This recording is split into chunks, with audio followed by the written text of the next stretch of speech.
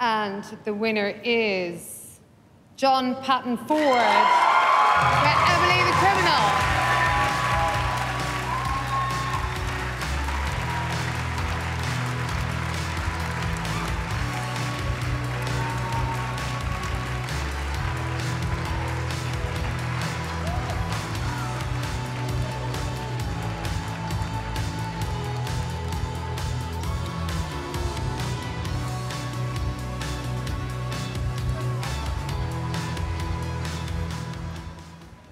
Whoa.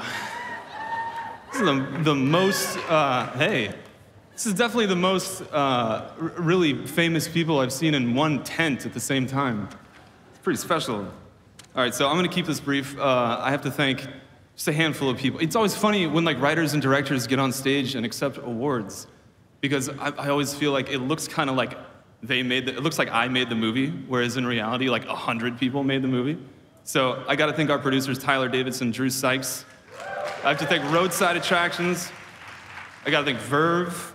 I have to thank Lowell Shapiro and Mike Dill.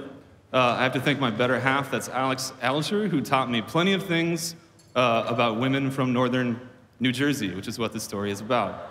Last but not least, I gotta thank someone you've probably heard of named Aubrey Plaza.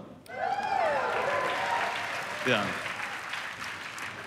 So let me tell you about Aubrey Plaza, all right? Aubrey Plaza could have done whatever she wanted to do. She could have gone to the beach, and instead she was like, no, I'm gonna spend 20 days in August in 100-degree heat making this insane movie for zero money with some rando. That's what she did. And here we are. And it's character like that is the entire reason that independent movies exist.